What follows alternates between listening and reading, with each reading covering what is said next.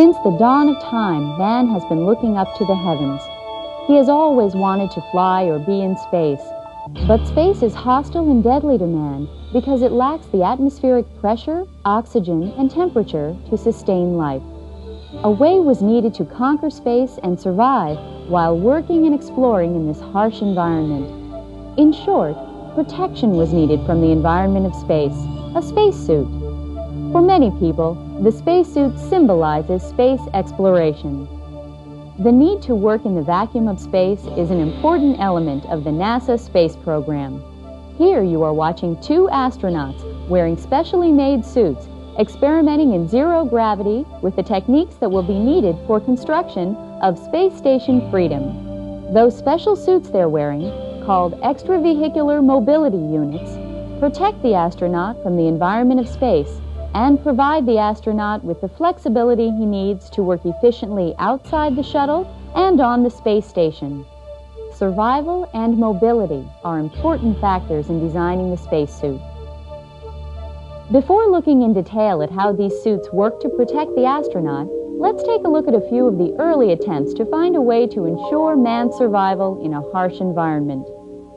This is aviator Wiley Post and his Winnie Mae, an early 1930s version of a pressure suit. He was among the first to discover the problems of movement in a pressurized suit when he and his molded plywood monoplane were skimming the upper reaches of the stratosphere in cross-country speed flights. He discovered that his suit became rigid and immobile as soon as it was pressurized, just like a balloon. The suit worn by Mercury astronauts was adapted from the U.S. Navy pressure suit. This suit was worn as a backup to the spacecraft cabin pressure control system and would have been used only if cabin pressure had been lost. Designers used a different approach for the spacesuit worn by Gemini astronauts. The effort here was to make the whole suit flexible when pressurized. The construction improved arm and shoulder mobility and made the suit more comfortable when it was worn unpressurized for long periods of time.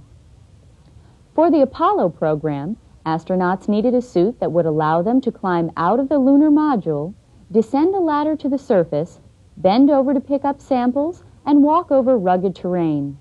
The Apollo spacesuit was designed to satisfy the unique combination of lunar requirements, including increased mobility, low weight because of the moon's partial gravity, and ruggedness for the dusty environment.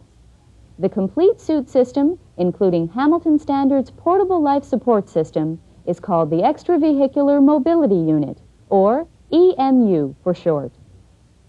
For the Space Shuttle astronauts, a new suit was again developed to incorporate improvements in comfort, convenience, and mobility over all previous designs. This suit, which is the one used today, is modular, features many interchangeable parts, and can be sized for both large and small crew members. It can be operated in temperature extremes of between 350 degrees Fahrenheit and minus 250 degrees Fahrenheit. The Hamilton Standard EMU is often referred to as the world's smallest manned spacecraft, providing protection and Earth-like mobility for the astronaut working in space. Hi, I'm Karen Wallace for Hamilton Standard. Let's take a look at the components that make up the shuttle spacesuit, known as the EMU. Then we'll see the suit put on and taken off, called donning and doffing. First, let's look at the liquid cooling and ventilation garment.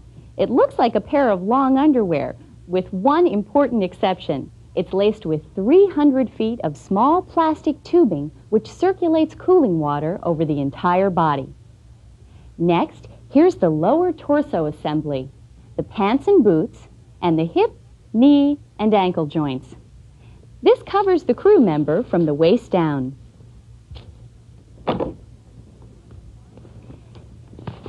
It's made of 9 laminated layers. These serve several functions. The bladder and restraint provide pressure retention. The liner protects these 2 layers from micrometeoroid puncture.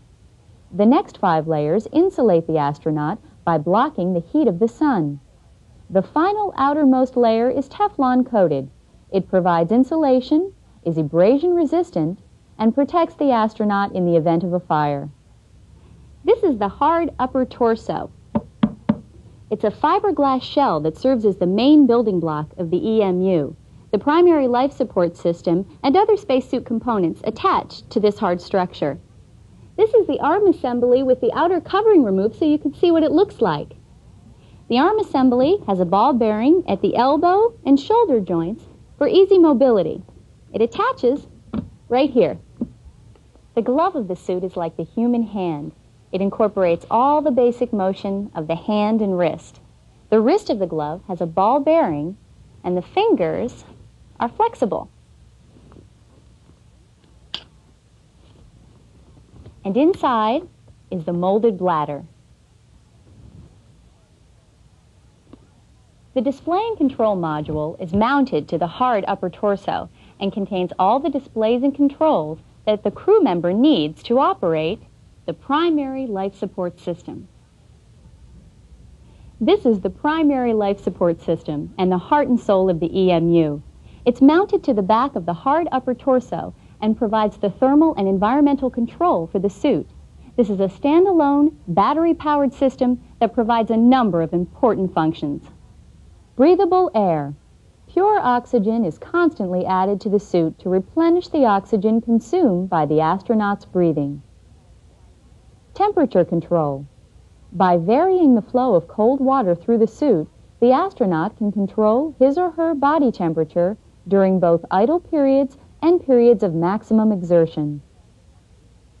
Simulated Earth-like pressure. In the vacuum of space, an astronaut needs pressure surrounding their body to simulate the atmospheric pressure here on Earth. Contamination control. As the astronaut breathes, carbon dioxide is exhaled, and if allowed to accumulate, would become toxic to the astronaut. The contamination control cartridge within the primary life support system prevents this. Humidity control. Water vapor is also exhaled when you breathe. Airflow within the suit is used to collect this humidity and the astronaut's perspiration. By doing this, problems such as helmet fogging and moisture collection within the suit are eliminated. This is the helmet. It protects the wearer from thermal and solar radiation environments in space. Before you can put one on, you first have to put on the communications assembly. This has two microphones, one primary and one backup, and a headset. This allows the astronaut to talk to crew members in and outside of the orbiter. The helmet has 3 shields and one gold-plated visor to protect the astronaut's eyes from the sun. There are other pieces of equipment that go along with the suit. The urine collection device, the in-suit drink bag, and the umbilical line for life support and pre- and post-mission servicing. Now that you've seen all the sub-assemblies of the suit, let's put one on. With us today is Jeff Robert, a Hamilton Standard suit engineer. Jeff will be taking us through a donning exercise. Okay, Jeff, where do we start? Well, the first thing we have to do is put on the lower torso assembly. And in order to do that, you've got to get your feet down into these boots. And then pull the trousers up simply by pulling on these donning handles. Okay, what's next? Well, the next thing is to don the hard upper torso.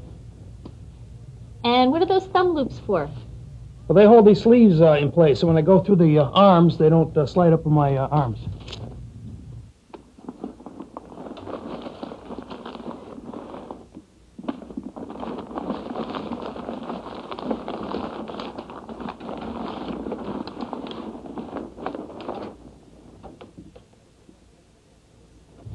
All right, the next thing we're going to do is connect the liquid cool garment to the hard upper torso by this connector here.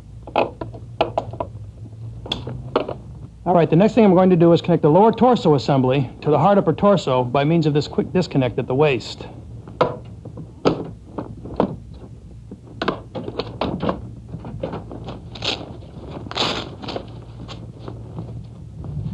Then I'm going to put on the comm cap. Here you go, Jeff. Thank you.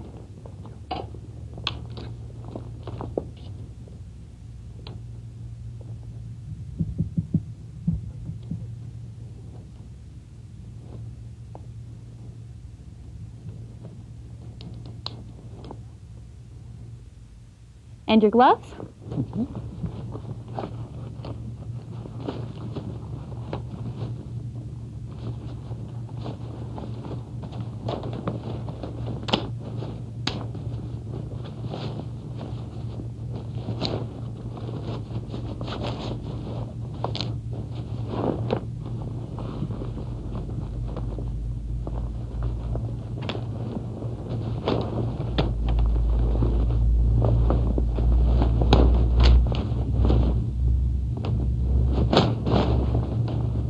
All right, the last thing we're going to do is put the helmet on.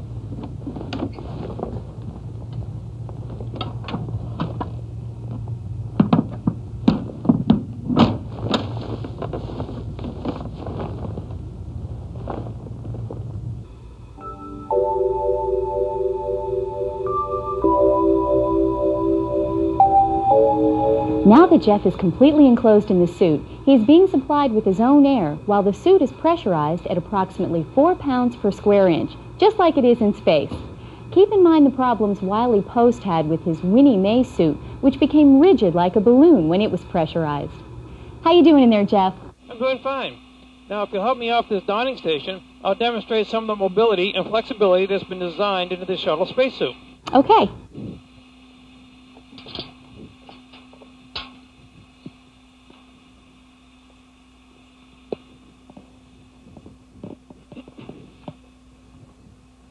First, let me demonstrate some of the bearings we've been talking about. There's a bearing in the wrist, a bearing in the elbow, and a bearing in the shoulder. The wrist bearing allows me to rotate my wrist in this fashion. The elbow bearing allows me to raise it up and down like so. And the shoulder bearing allows me to swing my arms back and forth. Additionally, there's flexibility built into the wrist, so that I can move my wrist in this fashion or in this fashion. There's also a joint at the elbow so I can move my arm in and out. And there's one at the shoulder that allows me to swing my arms up and down. Moving down to the waist, there's a bearing in the lower section that allows me to twist the torso from side to side.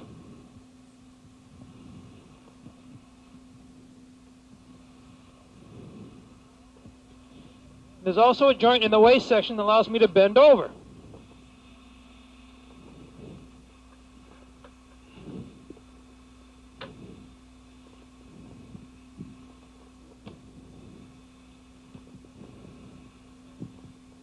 And there's also joints in the knees, so that I can bend my knees.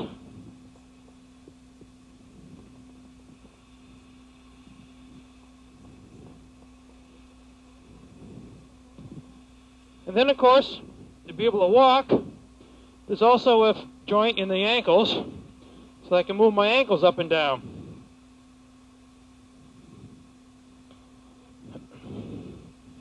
And now I'd like to demonstrate the ability of the suit to do jumping jacks.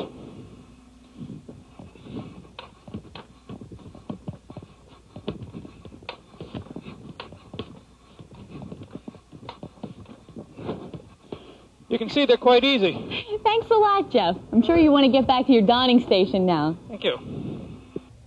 Remember when we talked about the dexterity provided by the gloves? Here's a little demonstration of just how good they really are. You remember what this means, right? EMU. The Hamilton Standard EMU makes space exploration possible. It is indeed the world's smallest spacecraft, providing protection and Earth-like mobility for the astronaut working in space.